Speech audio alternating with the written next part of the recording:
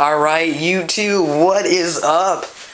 I am a very happy camper today because, well, this is going to be kind of a mixed video between my mouse breeding project, my mealworm breeding project, and my cricket breeding project. So, 3 video and 1 special. Now, I'll start out with the mice. Let's see, I'm pretty sure that, Whitey back there is pregnant because she was together with Mr. Sex Machine here.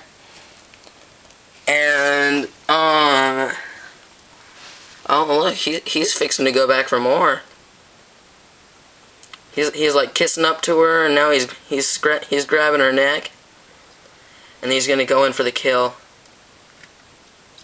Y'all might not want to see that. Anyway, we had a black and white female, and before I move on, no one ever buy caged things, because I thought that they couldn't escape from it, but apparently not, because actually both this white one and, unfortunately, our more pregnant female escaped from it, which is not good, obviously. So we wasted like 15 bucks on this piece of shit. And as you can see, we caught the white one, which is the lesser pregnancy, the lesser pregger. But the black and white one is still at large somewhere in my room. So just hope that I find him. Second of all, in our mealworm breeding project, bam! We have 3 pupae. And, I was gone for the weekend, and I need to change out the potatoes. I changed them out on Friday, and it's now Sunday night, my bad. But yeah, I'm pretty excited, because I just found them right smack dab in the middle of the cage.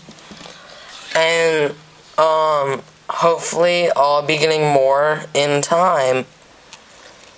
So that's how the mealworm breeding project is. We've got 3 pupae, and I'm gonna go ahead and snap that. Dang, that's not the right top. Well, I'll find the top in a second, but so yep, success. Crap, that was a hard drop.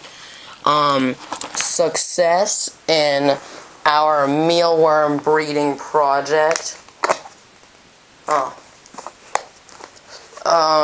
Yeah, so next we'll move on to Cricket Town, USA. Now,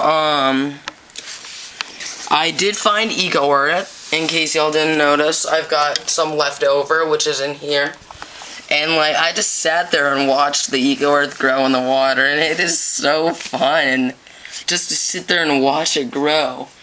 But anyway, as you can see, there's already, like, holes all around the place. And, see, this one right here is digging currently. There's also some digging back there. There's actually one underground right there. I'm not sure if that means anything, but hopefully I'll start to see some itty-bitty baby crickets soon. And, yeah. And ever since I put them on this Eco Earth and put them next to Geico's cage light, I've only seen like 3 die. Oh wait, make that 5, my bad. Dear God, please bless these 5 crickets that I found dead in the cage today, and please give them a good eternal life in cricket heaven. Anyway, yeah, hopefully, I heard that if you put them in like 80-degree temperature, then I should have about 200 to 400 pinheads in about a week. Don't know if that's true, don't know if that's a scam, don't know if someone's trying to hunt me down and kill me, but anyway, I hope that it's true. So, there's 3, I don't know how many, I'm just gonna take a wild guess and say it's like 5 or something, but 1, I need y'all to pray for me, and pray that I find that black and white female. 2, I need y'all to hope that these pupae turn out to be good pupae and turn into beetles soon. 3, pray that I get more pupae and that the current mealworms stay healthy. 4, pray that, or hope that I get some baby crickets in the future. So yeah, subscribe and view my channel to see my other videos. Go down there to comment and rate and leave suggestions about any of these, like about mealworms, mealworm pupa, mealworm beetles, mice, crickets. Even leave me a comment about my floor. But, yeah, oh yeah, we picked up this laser pointer at the store and it drives Frisbee insane. And also all the other pets, but Frisbee just goes wild. So, I'll probably put a video up about that, so, peace.